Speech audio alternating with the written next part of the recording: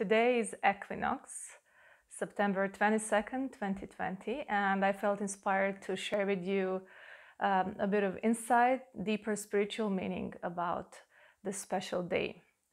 Since the ancient days, ancient civilizations, our native people from different continents, the symbol of the cross within a circle was honored as one of the most profound symbols of consciousness within material world. So especially this point where the two lines cross, and the point which is the crossing point as well as the center of the circle. This is the point that symbolizes our transcendence into a higher dimension and higher state of consciousness. Our ability to observe the three-dimensional world from another perspective, higher perspective, from the fourth dimension, meaning being connected with our very soul, bending time and space, becoming the king of the kingdom. So especially the days of equinox, twice a year, and solstice were honored and celebrated with special rituals connected to Mother Earth, because these 4 days in the year are the days when we can actually align ourselves with the consciousness of Mother Earth, and we can come as close as possible to that dot in the middle of the circle and the crossing point of the cross.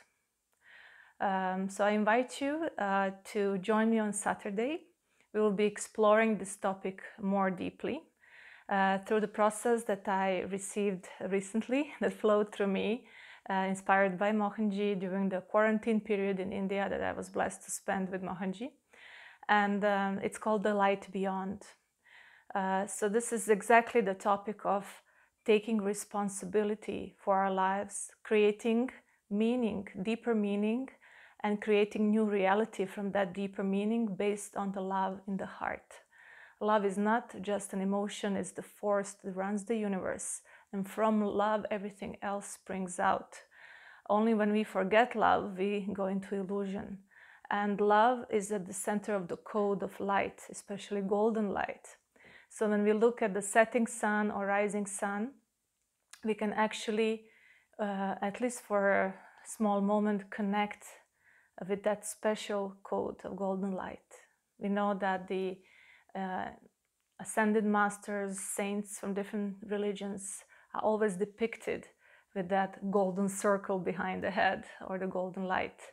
So the ones who have lit up the circle with the cross within and have risen above the lower dimensions into the higher consciousness and have lit up their inner effulgence are the ones who deserve to have the golden circle behind the head and be depicted like that. And all of us have that potential.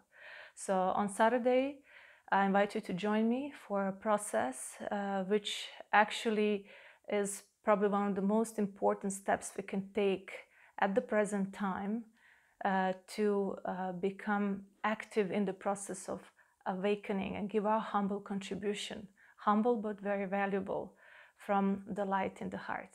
So on Saturday I will be explaining more on how I was inspired to help us connect with the consciousness beyond the sun, of the great central sun, which is the force that now aligns with Mother Earth and takes us to the higher dimension of unconditional love, above the fear and greed and existence, reactive, victim-based existence that many people are in, feeling that life happens to them.